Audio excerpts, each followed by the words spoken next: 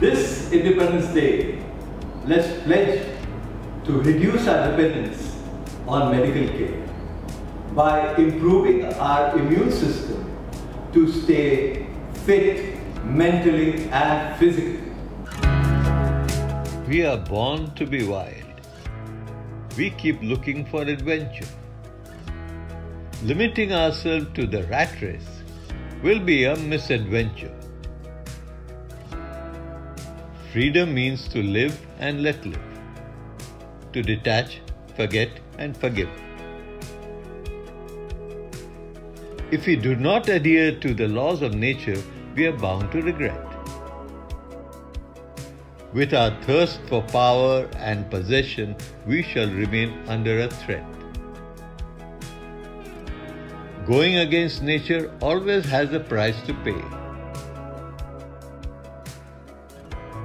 It is tit for tat, nature gets back in a big way. Corona is a fitting reply to the power seekers who haven't spared even God. For entrapping the aspirants of freedom, we have been caged with his nod. The ones who surrender will have their blocks removed.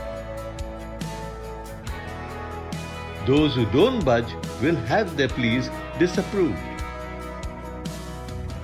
How can we find a cure when all that's happening is unforeseen? Building our immunity is in our hands. It's the God-given vaccine. It works wonders if you happen to come in contact with the diseased.